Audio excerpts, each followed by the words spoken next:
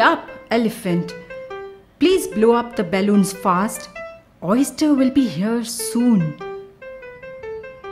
I am doing my best.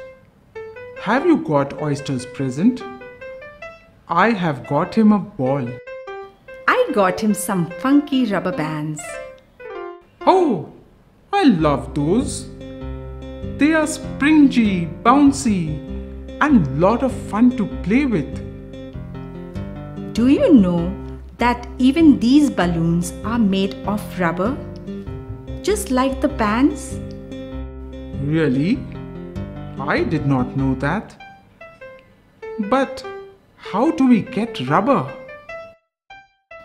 I don't know, but the professor is here. Let's ask him. So, how are the preparations for Oyster's surprise party going on? Snake, I heard you are in charge. Yes, Professor. We are nearly done. We just have to put up a few more streamers and balloons. Professor, we would like to ask you a question. How is rubber made? We get rubber from trees, rubber trees. Rubber trees? Rubber trees? I have never heard of them. Where are they found? And how do you get rubber from trees? Rubber trees are found in places like South America, Asia, and Africa, which are very hot. A cut is made in the trunk of the rubber tree and a sticky, milky sap called latex flows out.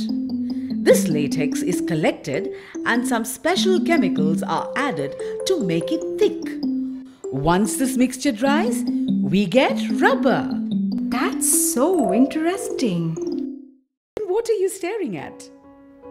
If you have nothing to say, please go back to your seat.